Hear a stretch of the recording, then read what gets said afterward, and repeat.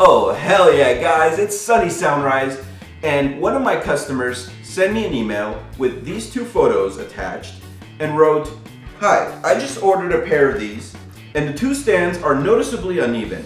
There's a good 3/4 inch gap between the top surface of the two stands because they're not bent the same way.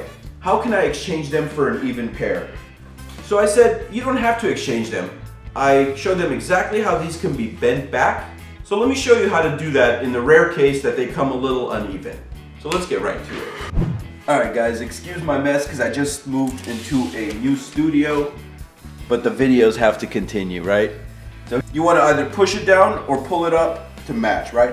To push it down, make sure the back of the plate is against your stomach on a table. And that way, your bottom plate is nice and flush. Otherwise, you run the risk of kind of doing this, and I don't want that to happen. Pull it back up. I would do this. Put it on a table like this, and then just put your weight on the bottom plate. That way you pull the top plate up. And that's how you do it to get your Soundrise to match up again, in case they come a little uneven.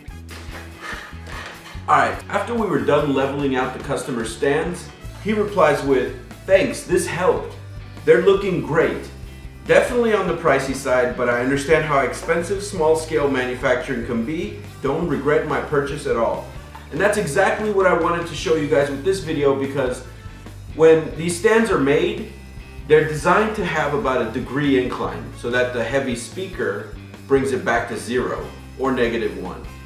And sometimes during the QC process, we might miss matching one or two of them. It's easy for you to bend it back in case that happens.